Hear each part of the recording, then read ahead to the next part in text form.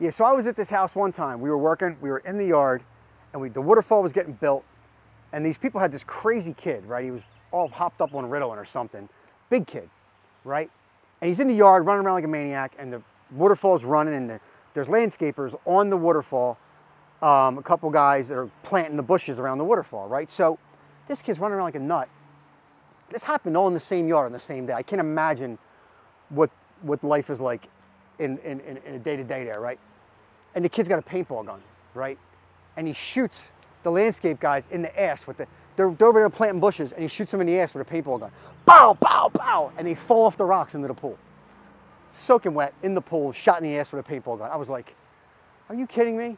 Literally 10 minutes later, the dog, big dog, walks into the pool and takes a shit in the pool. Like right in the sun shelf where it's like 10 inches deep, big dog walks in and takes a dump right in the pool. Like literally 10 minutes after that happened, I was like, I gotta get out of here. This is too much insanity for me.